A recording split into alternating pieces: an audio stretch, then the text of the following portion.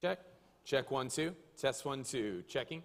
Check. Checking and testing. Check. Testing, testing. Testing. Gotta keep that COVID off. Test 1, 2. Check, check, check. Check. Check 1, 2. Test. I don't hear feedback like I felt like I had last time. Wait, is this on? Oh. Mute John real quick, just to make sure. Oh, it's coming through here. Okay, cool. Test, test, test. Sounds good. All right. I'll try not to yell too loud.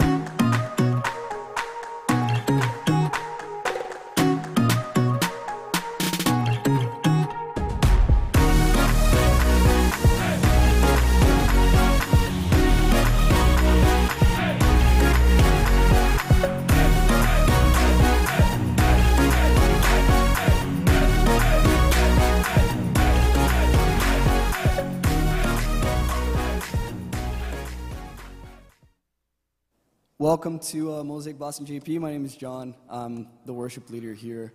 Thank you so much for coming. We're going to get started with the worship here. So would you please stand up and sing with us?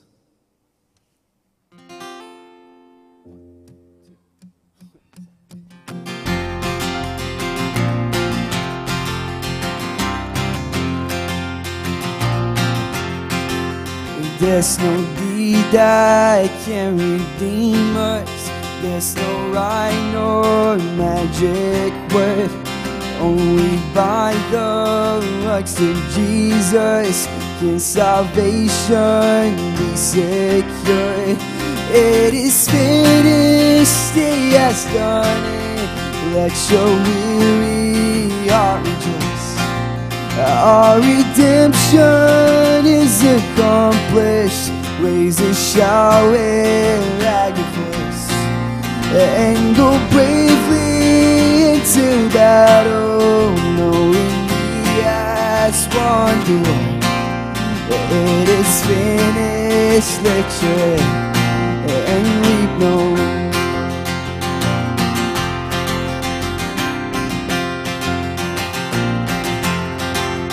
There's no sacrifice to offer. There's no penance to complete. Freely drink of living water. Without money, come and feast. It is finished. He has done it. Let your weary heart rejoice. Our redemption is accomplished. Shout at your voice and go bravely into battle, knowing He has won the war. It is finished. Lift your head. Let every sinner rejoice. Hear the dying victor's cry. Raise up your voice. Sing it out through earth and sky. It is finished. He has done it. Let your weary heart rejoice. Our redemption is accomplished. Raise a shout at your voice and go bravely into battle, knowing He has won the war. It's finished. Lift your head and weep no more.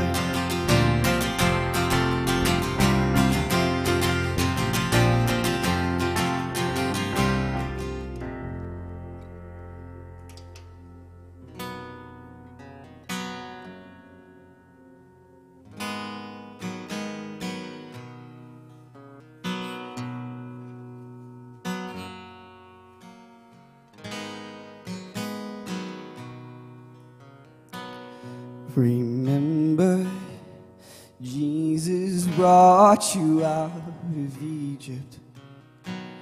Remember, He has sought you as His people. Remember, He has saved you from your sin.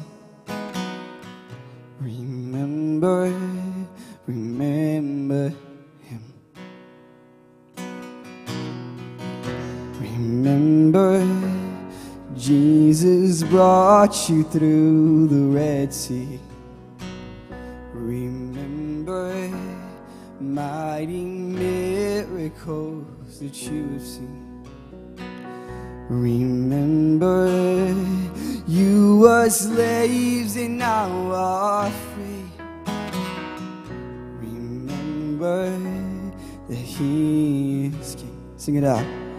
To the only God, our Savior, Jesus Christ, the glory, honor, power, and dominion before all time and now and evermore.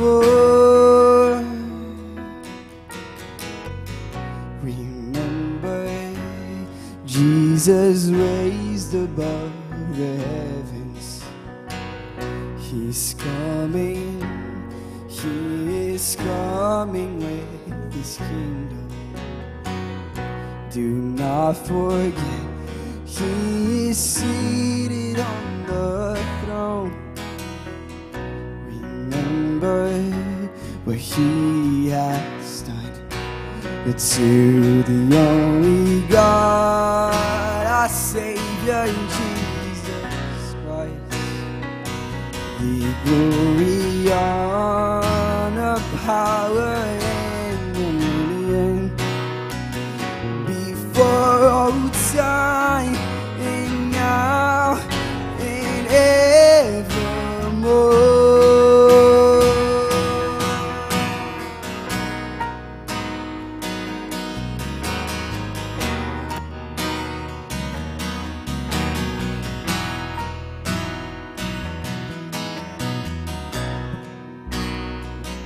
Before all time and now and forever.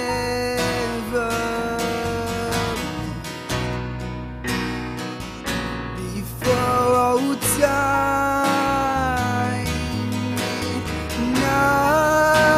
and forever.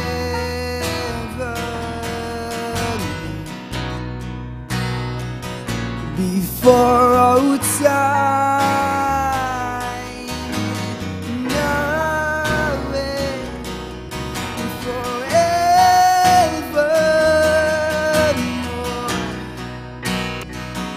Before all time,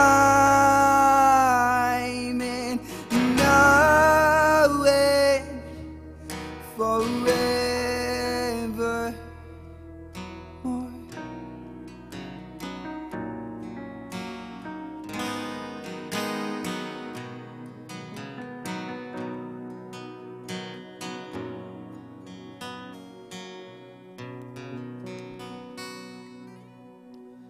Now we're going to go over to Allie and Minimo. You may be seated.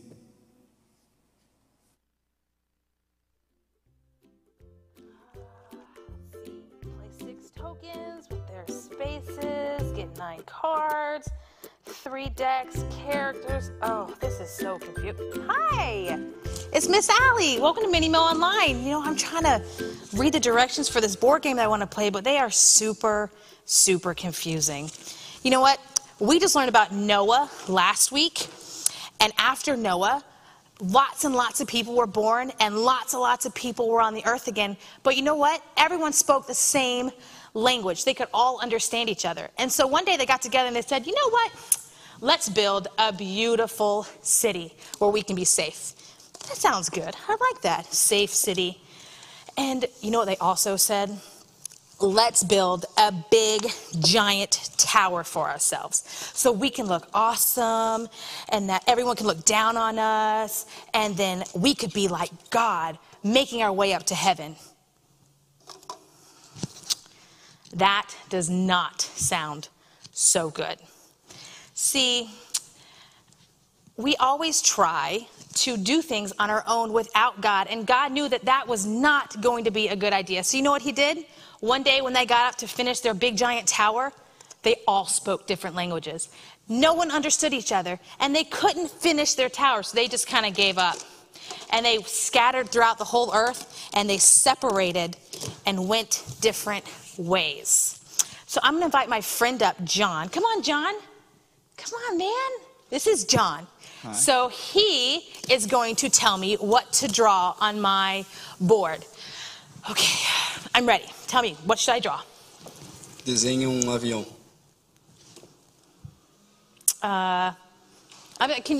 Can you say that one more time for me? Desenha avião. Okay.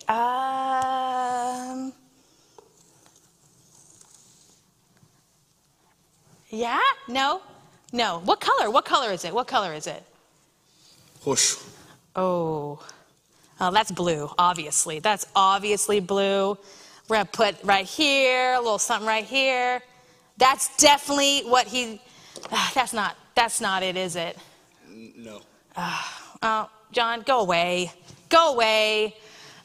That was so confusing. I have no idea what he told me to draw, and I still actually don't have any idea what he told me to draw. See, God knew that there was no way to get to heaven without him. You can try all you want. You can build a tower. It doesn't matter. A tower doesn't get you to heaven. A person does, Jesus. And God had to send his son Jesus to earth to live a perfect life so we could come and be friends with God. And that's what God knew. So next time you try to do something on your own, just know that God is there to help you, and he's for you, and he sent his son to help you. I hope you guys have a great week. Thanks, John, for confusing me with a picture of swirlies that I made. I hope that's what he said. I'm pretty sure it's not. Hope you guys have a great week. I'll see you next week. Bye! All right, well, thank you, Miss Allie, for that. Always love that, and we love our kids, which is why it's so great to have my kids and other kids in the service today.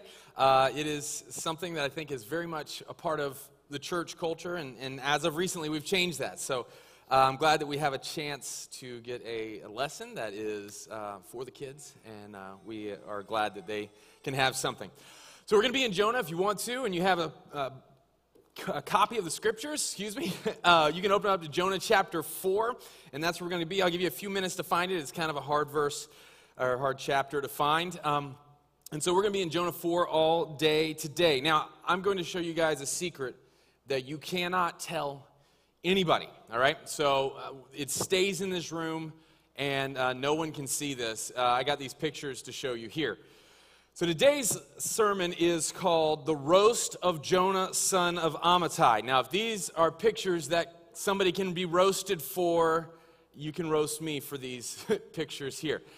That is a scooter, a Vespa, that I spent way too much money buying around the time that Maggie was born. We needed 2 vehicles, and I thought, why not get a Vespa? And so you may be asking, why would I get a scooter, a moped, as my second mode of transportation? Well, first off, if you've ever watched the TV show Scrubs, you'll know why. He rides a scooter in that show, and I was really into it at the time. Also, massive fan of the band MXPX, and they have a line in one of my favorite songs that talks about riding a Vespa. And so I said to myself, I'm going to get a Vespa the minute I can, and needing a second vehicle was the perfect excuse to do it. And as you can see here, I am a huge dork in these pictures, and I'm kind of playing it up there. But yeah, let's just keep this between us. Don't ever show these pictures to anybody. So if you see there, I'm in a parking lot. That is our old apartment complex. What happened here is that parking lot, soon after I got my scooter, was repaved.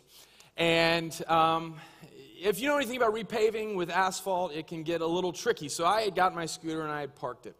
Well, one day I went out to go to work, and I go to hop on my scooter, and the scooter has fallen over. Which, when a motorcycle, or technically it is a motorcycle, by the way, it was 150 cc's, just so you know. When a motorcycle falls over, it reduces, the value of it and all these kinds of things. You have to tell people it fell over. And so I was just really, really upset. And it had scratches on the side. When I picked it up, it was really distressing. And so the car that was parked next to it, the one that I assumed hit it, was the apartment manager's car. So I immediately got up. I was just floored. I was furious. I walked into the office of the apartment manager, and I went in there and I just started yelling like crazy at him about knocking over my scooter. I went full Karen on this guy. And he really didn't deserve it. And he says, you know what? I said, is your car out there? You knocked over my scooter. He says, you know what? I didn't touch your scooter. It was already knocked over when I got out there. And I said, well, somebody knocked over my scooter, and I ran out the door. It's not my finest moment, I will confess. It was not my finest moment. I get out there, and it's going to get worse, believe me.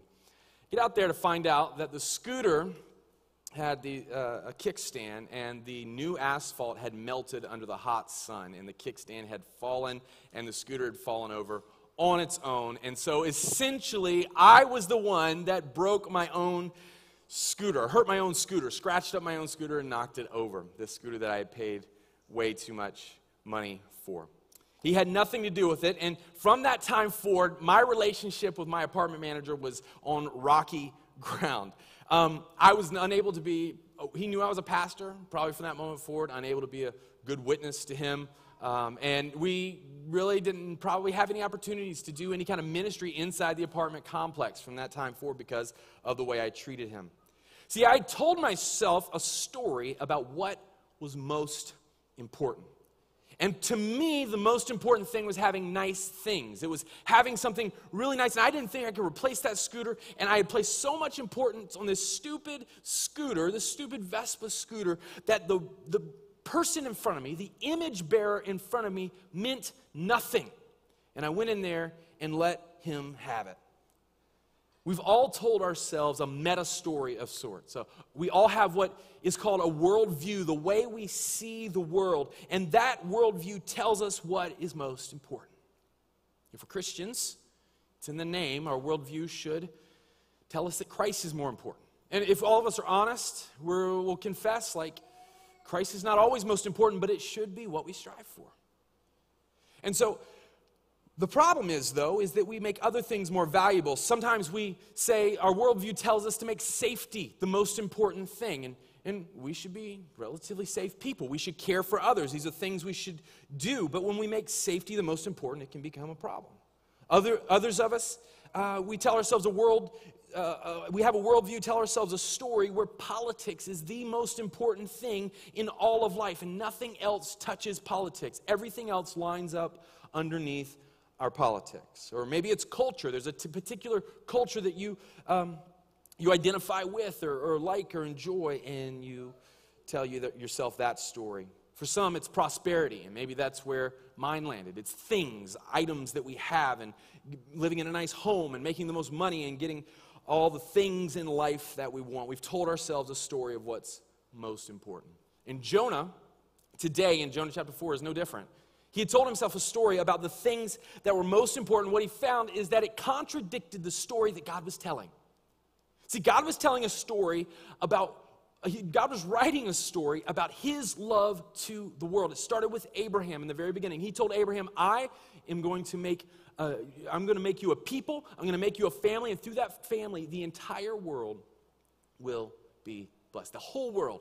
But Jonah had told himself a story where God's people, the Jewish people, were the most important, the most worthy. They were superior over anyone else. They were more loved, and God only cared about them.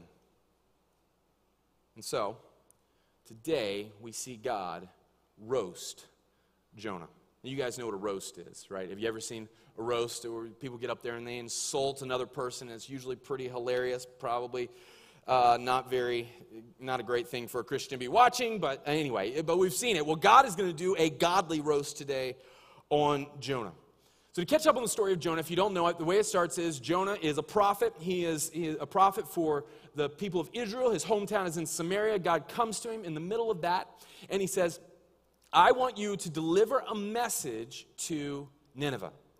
Nineveh was the enemies of Israel, and Jonah says, not going to happen, God. So he goes in the opposite direction across the entire world, as far away as possible from where God wanted him to be, to a place called Tarshish. And on the way there, God interrupts him with a storm, and everybody on the boat thinks they're going to die, and the sailors, this whole thing, they figure out that Jonah's the reason that they're all going to die, so they end up throwing him overboard. Jonah's like, I just want to die. He starts to sink, and then he starts to have second thoughts about dying, and in the middle of that, he repents, and he prays out to God, writes this beautiful Hebrew poetry, if you've ever gone and read it, writes this poetry. We read it a few weeks ago, and he says, God, I don't want to die. Save me, and God sends a fish to grab him. That's probably this part of the story of Jonah that you know the best. The fish gets him. He stays in the belly of the fish for 3 days, and then he gets vomited out on land. He goes to Nineveh. He preaches a 5-word sermon in Hebrew. All of Nineveh, 120,000 people come to follow Yahweh, repent, and that is where our story starts today.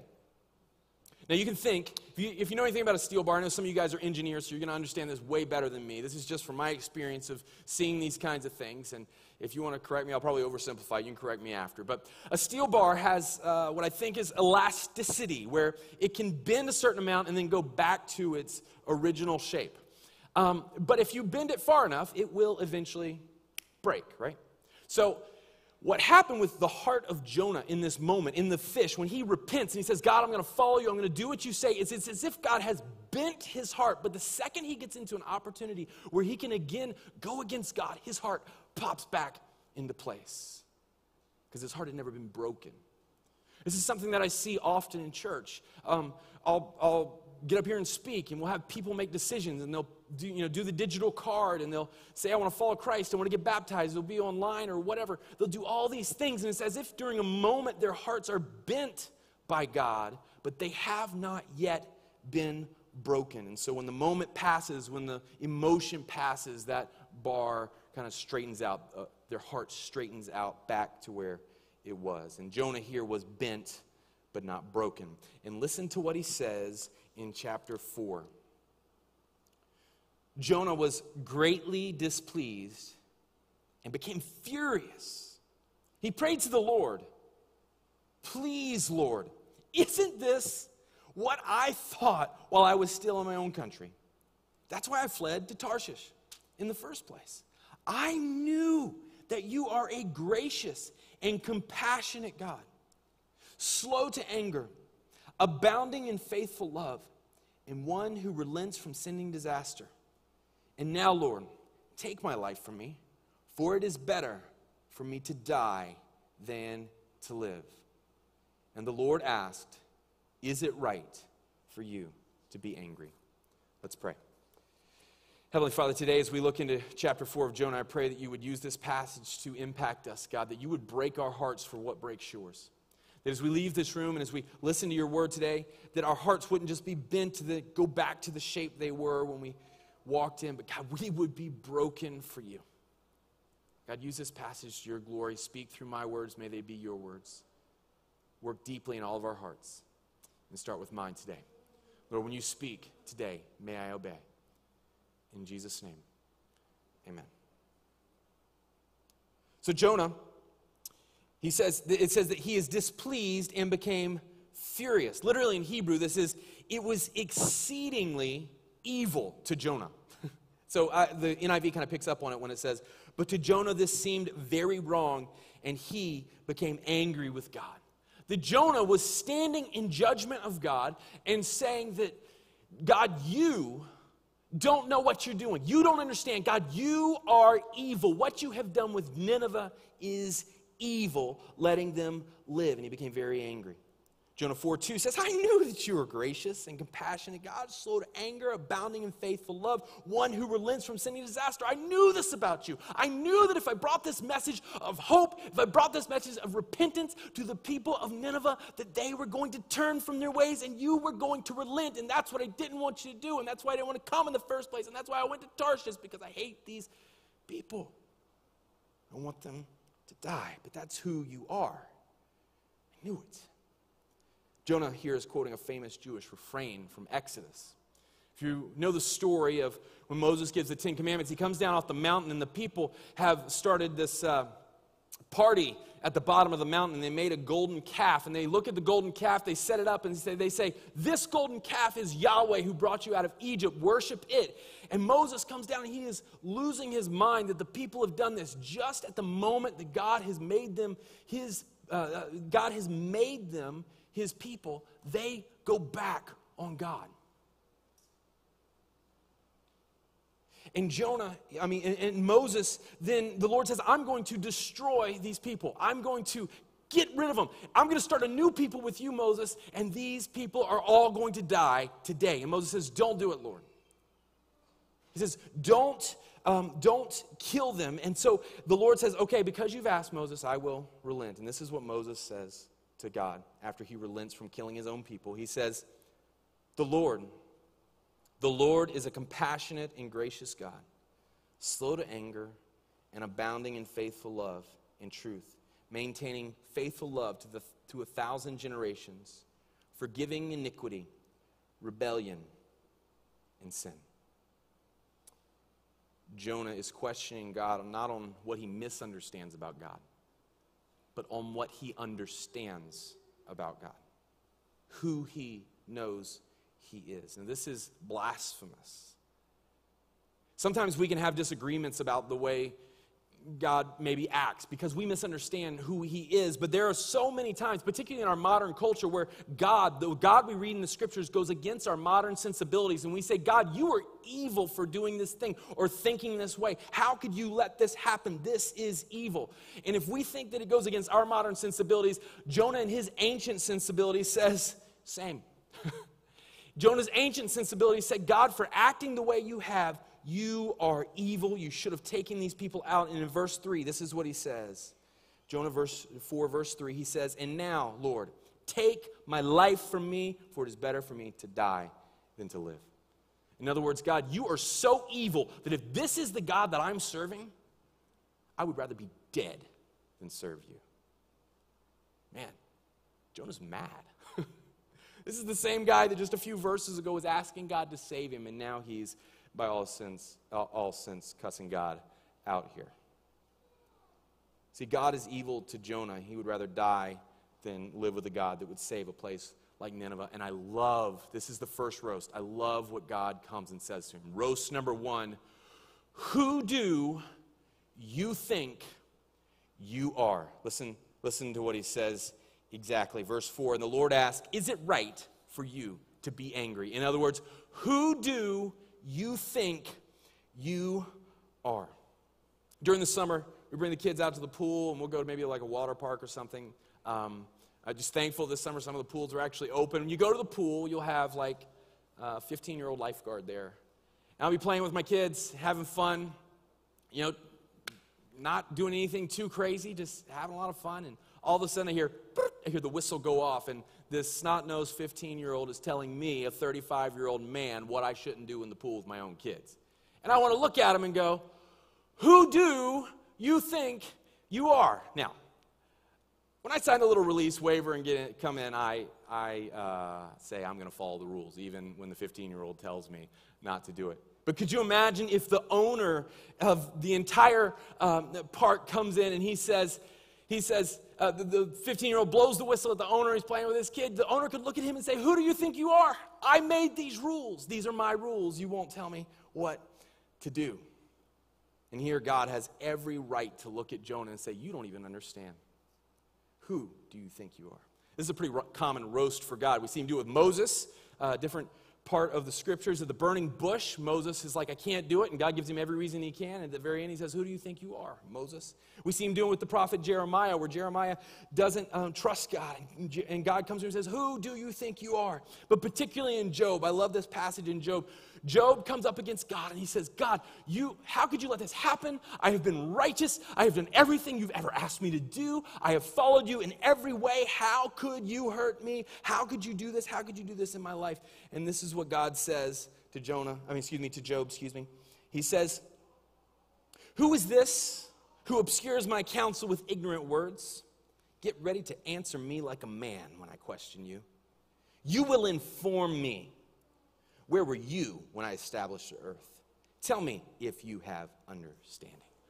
Who do you think you are? And then God goes through 3 chapters of telling Job every reason that he is insignificant, how great and magnificent and all-knowing and all-powerful and all-understanding God is. And Job, after listening to this 3-chapter tirade by God, says this. This is what he says. You asked, who is this who counsels my counsel with ignorance? Surely I spoke about things I did not understand, things too wondrous for me to know. In other words, God, I questioned you. You did not deserve to be questioned. You understand all. 1 Corinthians 1:25 reminds us of this. When we start to think that God is out of line with our modern sensibilities, and maybe he is, but when we start to think that we have it all figured out, 1 Corinthians reminds us of this. God's foolishness is wiser than human wisdom, and God's weakness is stronger than human strength. In other words, the things that we think are foolish, the things that we think are strong, God comes along and we think God is foolish. We think God is weak about these things, and he says, no, my foolishness and my strength are way stronger than yours could ever be. So who are we to stand in judgment of God? Just imagine, in my 35 years, there's a lot of things I kind of feel like I have figured out. And I know if you're watching this and you're like 35, so young, if you're here in the room, so young, whatever, how could you have things figured out? I say to you, exactly. To think, how could we question a God that has been around eternally, that knows and designed this universe as he did? Who do you think you are? That's what I say. If you're in a moment in your life, and I know a lot of us are at times in our lives right now where we don't quite understand what's going on. There's a lot of struggles. Maybe we've had people that we love that have been hurt. We've lost a job, whatever. We don't understand what God's doing, how he's working. But I can say this to you. If you knew everything that God knew, you'd understand perfectly what he was doing. If you knew everything that God knew, you would understand perfectly what he was doing. And that's called trust. When we talk about trust and we talk about leaning on God, that is what it is. It's saying, you know what, God, I don't see the whole picture, but I know you do. And even though I'm going through this thing right now, even though this is maybe the worst time of my life, I'm going to trust you. I'm going to trust you in the midst of it. But the roast isn't over for Jonah yet. Verse 5. Jonah left the city and found a place east of it. He made himself a shelter there and sat in its shade to see what would happen to the city. What I love about this is Jonah goes out to the city and he just wants to watch it. It's like a movie to him. He's hoping that like Sodom and Gomorrah happen, fireballs will fall out of the sky, lightning will strike Nineveh, Nineveh will be destroyed. God would not have truly listened. They will fall back on their repentance and God would destroy him. He's just hoping and praying that this will happen. But let's go on. Verse 6. Then the Lord God appointed a plant, and it grew over Jonah to provide shade for his head to rescue him from his trouble. Jonah's little bald head was getting sunburned, so God provides him shade. Very nice of God. God keeps caring for Jonah. You notice that? And Jonah was greatly displeased with the plant. He was greatly pleased with the plant. When dawn came the next day, God appointed a worm that attacked the plant and it withered. As the sun was rising, God appointed a scorching east wind. The sun beat down on Jonah's bald little head, so much so that he almost fainted. And he wanted to die. And he said, "It is better for me to die than live." Man, Jonah is such a drama prophet, right? He just is I want to die. He sounds like a 15-year-old or something. I don't know what I have against 15-year-olds today, but anyway. Emo kid or something. So he just always wants to die here. And God sends this scorching wind. This was probably is called like a Sirocco wind. It comes in at about 60 miles an hour. It's full of sand. It's hot. Temperature rises by about 20 degrees just in a matter of minutes. It can bring the temperatures in Mesopotamia up to 110 degrees Fahrenheit. If you are a metric person, that's 43 degrees Celsius. And it literally roasted Jonah. So that's the second roast of God. Yes, this entire sermon was a bit of a dad joke because God literally roasts Jonah in the sun. Sorry about that. I can't help it. I got 5 kids. What do you want me to do? All right. So this is what goes on, verse 9. Then God asked Jonah, Is it right for you to be angry about this plant? And Jonah says, "Yes, it's right," he replied. "I'm angry enough to die." So the Lord said, "You cared about this plant, which you did not labor over and did not grow. It appeared in the night and perished in the night. But may I not care about the great city of Nineveh, which has more than 120,000 people who cannot distinguish between their right and their left hand, as well as many animals." Don't forget about the cows. Cows keep coming up in this story. That's literally in Hebrew, as well as many cows. This idea of right and left hand means they can't tell right from wrong, and God cares about them. He comes to him and says, this second roast, "You better be glad that I love my enemies, Jonah. Because if I didn't love my enemies, you would be worse than dead." Jonah keeps wanting to die here, and God's saying, no, you got to understand, Jonah, that if I didn't love my enemies, that at the bottom of Mount Sinai, when Moses came and begged me not to kill your people, you wouldn't even exist because I would have destroyed them at that point. But I am a God that is slow to anger. I am a God that is gracious. I am a God that is merciful and wanting people to come to repentance. And that is why you and your people that you love so much even exist today. Jonah, do you remember when you were in that fish and you were at the bottom of the sea and you wanted to be saved by me? You remember that moment, Jonah? That moment where you prayed out to me, and though you had gone against everything I asked you to do, I came and I saved you from the depths of the sea. Do you remember that moment, Jonah? I'm a God that is gracious and merciful and slow to anger. Remember that. Because Jonah, I love my enemies because you were and are my enemy. So this is what Jonah is not getting at this point, is that he is Nineveh. He has been Nineveh. And the only reason that he is here is because of this aspect of God's character, that God is gracious and merciful and compassionate and slow to anger. And this is the kicker for all of us, is that we, me and you, we are Nineveh. That all of us at a point were enemies of God. Romans 5:10 tells us this. It says, "For if while we were enemies, we were reconciled to God through the death of his Son, how much more, having been reconciled, will we be saved by his life?" That at one point, we were all enemies of God. We were all Nineveh. We were all destined for destruction. We were heading that way. If we're a follower of Christ, Christ has come in. He has saved us, and we have gone from enemies to friends in God's eyes. Why did he save us, an enemy of his? Because God loves his enemies. It is a part of his character. And this is the part that we have a hard time adjusting to, I think. The part that's just like Jonah, that the grace that has been shown to us when we were God's enemies is the same grace that God shows to our enemies. This book hurts so much, I think, me, when I read through it, because I realize that not only am I Nineveh, but far too often I am also Jonah, who, being like Nineveh, an enemy of God, once I get friendship status, all of a sudden is the one that determines who can be right with God. Oh, that group over there, they can't have a relationship with God. That group right there needs to be punished. This is what needs to happen to them. I become like Jonah. Thomas Carlyle wrote a book of poetry about the book of Jonah, and I love this little poem he writes about this moment in the story. He says, "And Jonah stalked to a shaded seat and waited for God to come around to his way of thinking. And God is still waiting for a host of Jonahs in their comfortable houses to come around to his way of loving." That there are people that we, like Jonah, say God's grace is not for them. It's for me, but it's not for them.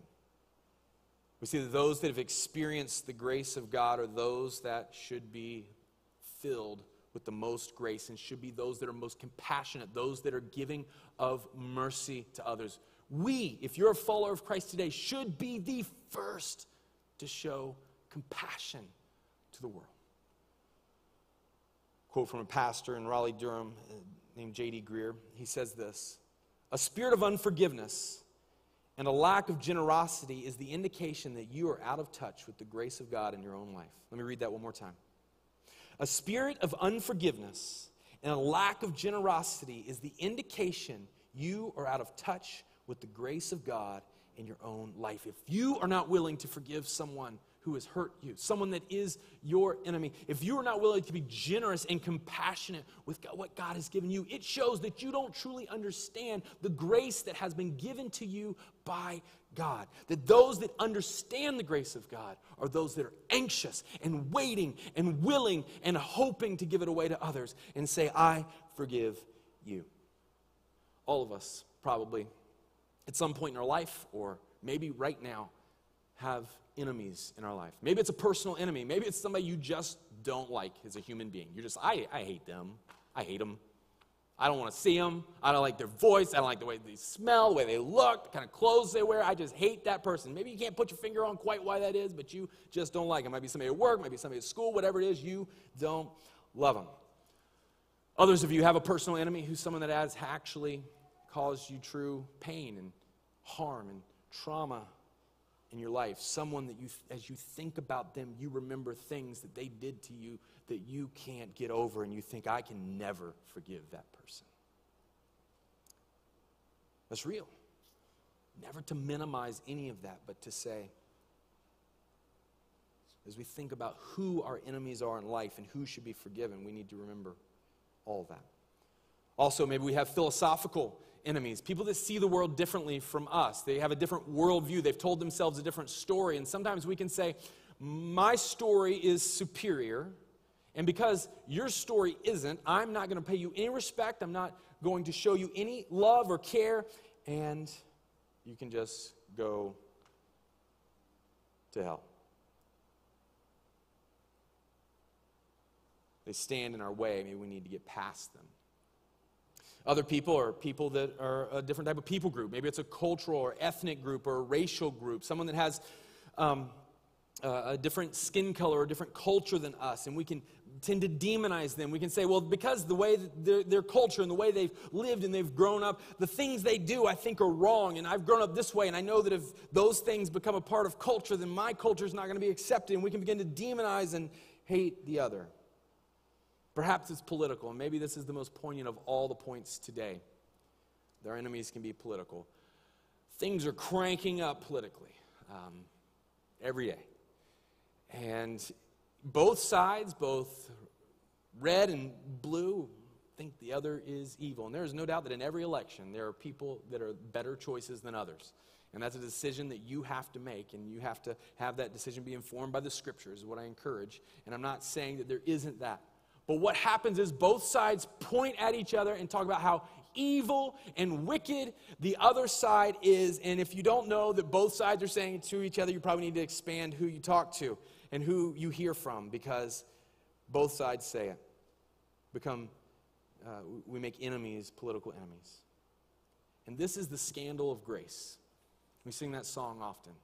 The scandal of grace is even those enemies in our life, personal, philosophical, cultural, racial, or political, or whatever, if you can think of more, even those enemies in our life are those that God desires to have come to repentance and follow Him, that He wants to follow Him. That's the scandal of grace, even if we hate them. Like Jonah hated Nineveh, God comes to us and says, I love them, and because I love them, you should love them. 2 Peter 3:9 says this, the Lord does not delay His promise, as some understand delay, but is patient with you, not wanting any, not even your enemies, not even my enemies, not wanting any to perish, but all to come to repentance. Every single one, He desires for them to come to repentance.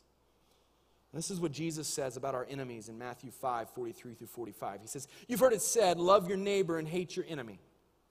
But I tell you, love your enemies and pray for those who persecute you.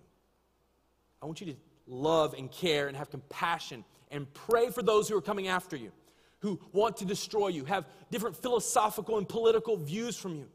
Those that want to destroy you, pray and love them so that you may be children of your Father in heaven. In other words, a core sign of what a follower of Christ is that a follower of Christ is going to love those that are hard to love, that is going to want to have compassion on those that are hard to have compassion on. It is a core sign of who we are, the children of our Father in heaven. We must love those who are our enemies, lest we fall temptation to becoming like Jonah and wanting them to die. All of us have been Nineveh. May we not become Jonah. Walter Wink, a theologian and a minister, in a book called the Walter Wink Collected Readings, he talks about the gift of the enemy. That all of us have someone in our lives that are used to kind of shape and form us into who God wants us to be. And he just says it so well, I don't think I could say it better myself. He says, friends seldom show us our flaws. They are our friends precisely because they are able to overlook or ignore those parts of us. The enemy is therefore not just our hurdle to be leaped over on the way to God. Our enemy might actually be the way to God. We cannot come to terms with our own inner shadows except through our enemies. We have almost no other access to those unacceptable parts of ourselves that need redeeming except through the mirror of that our enemies hold up to us. It's as if those that we have in our lives, philosophical, political, personal, racial, ethnic, those enemies that we have in our lives, God uses them to kind of pull at us, and strings come out, and we see the strings that need to be fixed and what needs to be changed. They bring out the worst parts in us, and that's what God says, that is the part of you that I want to change. And God uses our enemies in that way. Is it possible that God has given you, your enemy, today, whether it be a person or an idea, that He wants to use in your life to shape and form you into who you need to be? So I'm going to challenge you with something really practical this week. I don't always give something this practical, this concrete, but I'm going to challenge you with it today. I'm going to ask you that if you would think about who you think in your life you just don't love, that you just don't care for. Maybe they're your enemy. Maybe you've never thought of it that way before, but maybe you need to come to grips with that. You've thought of them, you've put them in that place in your life. They've taken up that place in your life. I want you to create a prayer list of those people, those persons, and then I want you to pray for them every single day this week. And let God work in your heart that you could have His heart, know His way, understand His compassion. And those that you think are the most against you, you could care for. If you think that's impossible, I'm going to read to you a story of Corrie ten Boom. Corrie ten Boom is from the Netherlands. She came from a watchmaker's family, devout Christian family. During World War II, they hid Jewish people in their home. They had made a secret room, and the Nazis couldn't find the Jewish people, but they knew that they were in there. And so what they did is they camped outside the house and tried to starve the Jewish people out, that they were hiding in the home, but the Jewish people ended up escaping, which was a huge blessing. But in the midst of that, Corrie, her father, and her sister got brought to a Nazi concentration camp. Corrie ends up escaping through a clerical error. Her sister dies. Her father dies in the concentration camp. And just weeks after she ends up escaping through this clerical error, those women that she were with were brought to the gas chambers to be killed. And so by God's grace and God's working in her life and sovereignty, she did not die. And this is what she writes in her book. She says, "It was in a church in Munich that I saw him. A balding, heavy-set man in a gray overcoat, a brown felt hat clutched between his hands. People were filing out of the basement room where I had just spoken, moving along the rows of wooden chairs to the door in the rear. It was 1947, and I'd come from Holland to defeated Germany with the message that God forgives." She's like the anti-Jonah, going to her enemies, right? The ones that had persecuted her, going to them saying, God forgives. It was the truth they needed most to hear in that bitter, bombed-out land, and I gave them my favorite mental picture. Maybe because the sea is never far from a Hollander's mind, I like to think that that's where forgiven sins were thrown. When we confess our sins, I said, God casts them into the deepest ocean, gone forever. After my talk, I saw him working his way forward against the others. One moment I saw the overcoat and the brown hat. The next, a blue uniform, a visored cap, and a skull and crossbones. It came back with a rush. The huge room with its harsh overhead lights, the pathetic pile of dresses and shoes in the center of the floor, the shame of walking past this man naked. I could see my sister in front of me, frail, her frail form, her skin wrapped around her ribs like paper over ribs. Betsy, you were so thin, I thought. Now, he was in front of me, and his hand was thrust out, and he says, "A fine message, Fräulein. How good it is to know that you say all our sins are at the bottom of the sea." And I, who had spoken so glibly of forgiveness, fumbled in my pocketbook rather than take that hand. "You mentioned Ravensbrück in your talk," he said. "I was a guard there." Oh, he didn't remember me.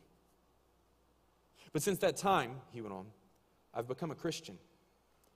I know that God has forgiven me for the cruel things that I did there. But I would like to hear it from your lips as well, Fräulein. Again, the hand came out. Will you forgive me? I stood there. I, whose sins had every day to be forgiven and could not forgive his. My sister had died in that place. Could he erase her slow, terrible death simply by asking for forgiveness? It seemed like hours as I wrestled with the most difficult thing I'd ever had to do. For I had to do it. I knew that.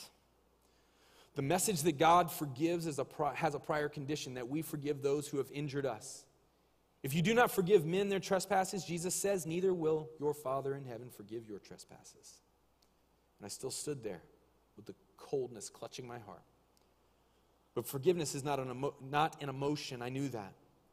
Forgiveness is an act of the will, and the will can function regardless of the temperature of the heart. Jesus, help me, I prayed silently. I can lift my hand. I can do that much. Can you supply the feeling? So I woodenly, mechanically thrust my hand into the one stretched out to me. And as I did, this incredible thing took place. The current started in my shoulders, raced down my arms, sprang into our joined hands, and then this healing warmth seemed to flood over my whole being, bringing tears to my eyes. I forgive you, brother, I cried, with all my heart. For a long moment, we grasped each other's hands. The former guard, the former prisoner. I had never known God's love so intensely as I did then.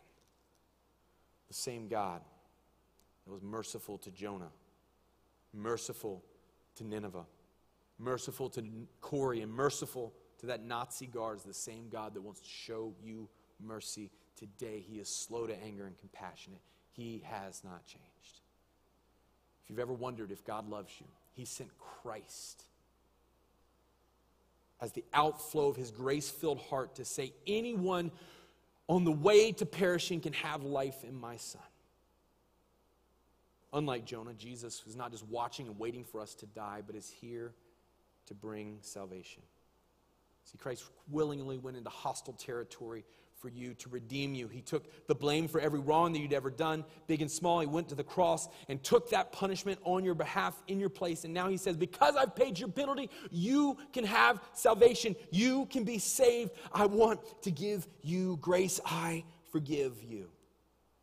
And He is willing to accept you with open arms and says, trust and follow me. If you've not trusted and followed Him in His gracious heart today, you can. To say, God, thank you. Though I was an enemy, I want to be your friend. And Jesus, with open arms, will accept you. That's the decision you made today. I want to encourage you to let someone know that you've made that decision, that you've come to follow Christ and follow Him with your whole heart. You can either text Mosaic to 33777. That's the way we follow up with people. Or you can come talk to me afterwards, or you can email us at info.jp@mosaicboston.com. Any way that you can get in touch with us, please let us know what Christ has done in your heart today. You've received the forgiveness of Jesus today. Let's pray. Heavenly Father, come to you now, and we are grateful that we, who were once your enemies, have become your friends. We are thankful that you have given yourself for us on the cross, that you have provided a way that we could have salvation, that when we should have been destroyed, when we should have been absolutely wiped off of this planet, Lord, we know that, God, you made a way for us through your Son. May we never forget that. May we live in that. Lord, I pray all this in Jesus' name. Amen. We're now going to go into a time of communion. If you're here and you're with us, there are some cups right underneath the floor there. And if I could get someone to give me one. I'm sorry. This is live. Sorry. Thank you very much. On top is your wafer. You'll take that. If you're a follower of Christ, this is for you to remember what Christ has done. If you've not come to follow Christ, this is not going to do anything for you. It's not something magical that can make you a Christian. It's something that Christians do to remember what Christ has done for them, as we remember the compassion that Christ had on us on the cross. And so I encourage you, if you're a baptized follower of Christ, that you partake of this with us. Paul writes this in 1 Corinthians chapter 11. He says, "For I received from the Lord what I also passed on to you. On the night when Jesus was betrayed, he took the bread, and when he had given thanks, he broke it. And he said, 'This is my body, which is for you. Do this in remembrance of me.' Take and eat all of it."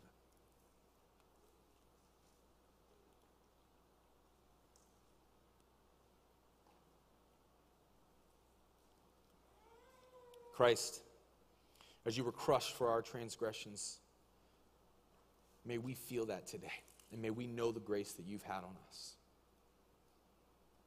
Thank you, Jesus. And in the same way, he took the cup after supper and said, "This cup is the new covenant in my blood. Do this as often as you drink it in remembrance of me. For as often as you eat this bread and drink this cup, you proclaim the Lord's death until he comes." Take and drink all of it.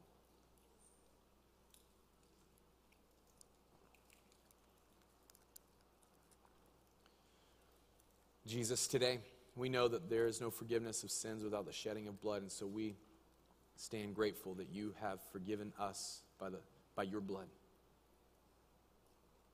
May we now take what you have done for us and bring that to the world and those around us, that they can know the forgiveness and the mercy and the grace of our Lord. I pray this in Jesus' name. Amen. We're going to continue singing in worship, if you would join us.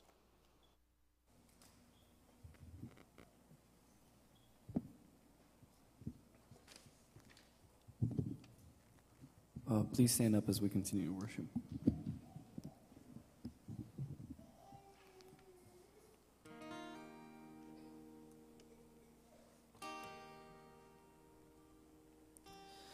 Man of sorrows, Lamb of God, by his own betrayed, the sin of man and wrath of God has been on Jesus' laid. Sing it out. Silent as he stood accused, beaten, mocked, and scorned, bowing to the Father's will, he took her crown.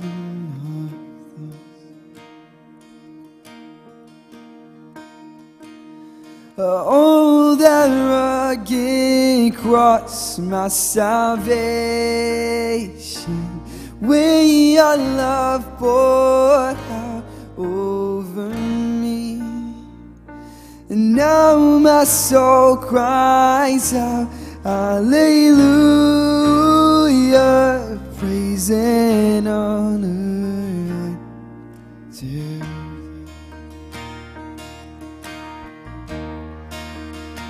Check it out. Saint of heaven, God's own Son, to purchase and redeem and reconcile the very ones who nailed into that tree. Every voice. Oh, that rugged cross, my salvation, where your love poured out over me. my soul cries out, hallelujah, praise and honor to thee.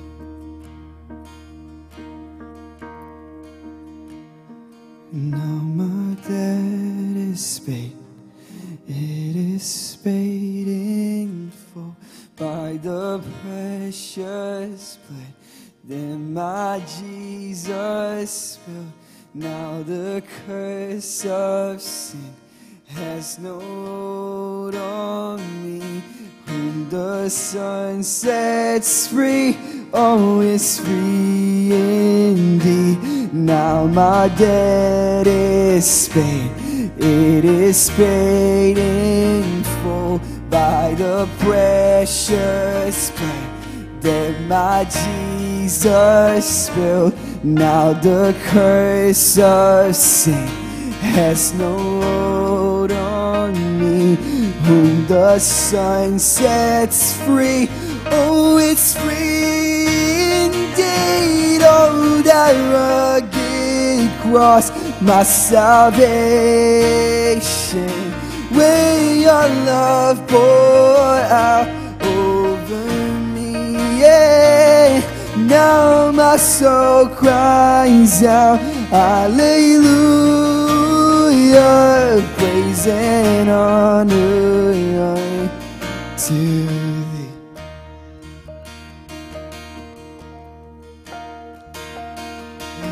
See, the stone is rolled away, behold the empty tomb. Hallelujah,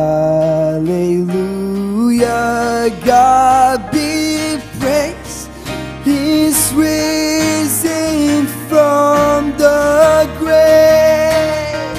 Oh, that rugged cross, my salvation,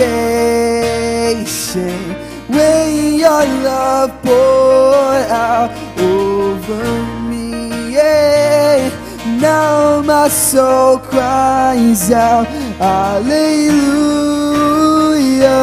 praise and honor to thee, praise and honor to thee.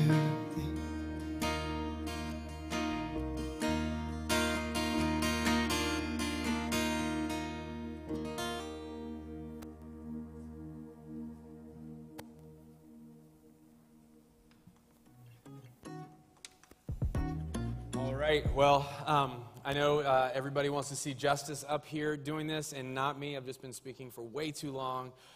Justice is still in his 2-week quarantine after traveling. He will be back with us next week, so he'll be back to give you your announcements next week, God willing. Just a couple of announcements for you today.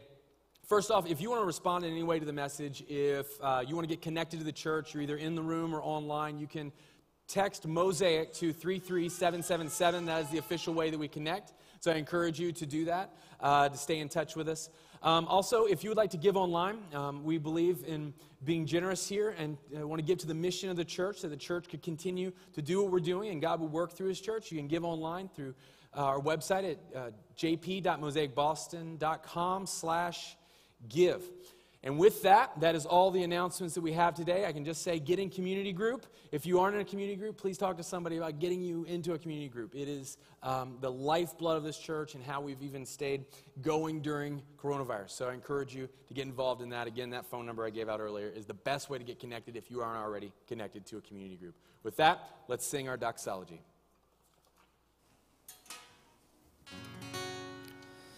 Praise God from whom all blessings flow.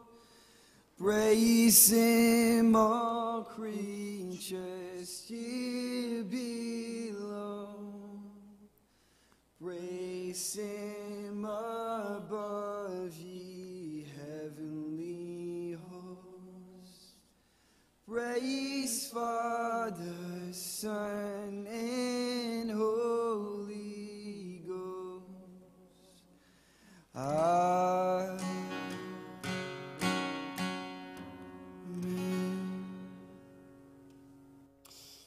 Let me end with this benediction here. Peace to the brothers and sisters in love with faith from God the Father and the Lord Jesus Christ. Grace be with you all who have undying love for our Lord Jesus Christ. In the name of Jesus, amen. Have a wonderful week. See you next week. God bless.